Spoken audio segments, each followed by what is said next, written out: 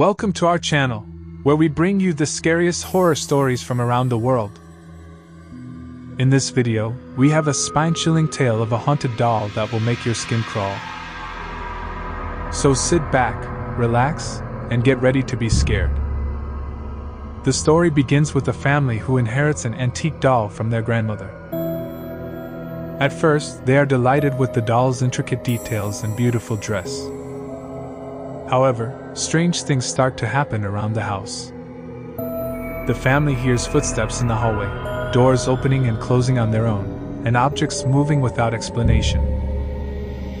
They soon realize that the doll is the source of these disturbances.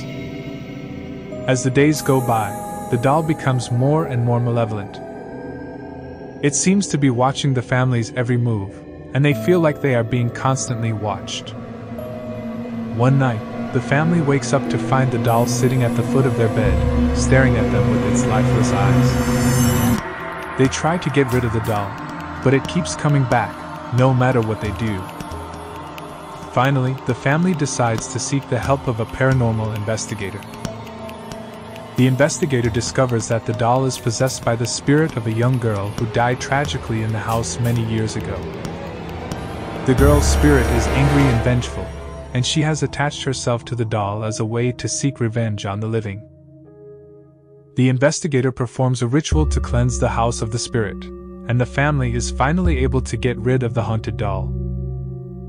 However, they are left with a sense of unease, knowing that the spirit of the young girl may still be out there, waiting to strike again. Thank you for watching this video. If you enjoyed this story, make sure to give it a thumbs up and share it with your friends. And if you want to see more scary stories like this one, don't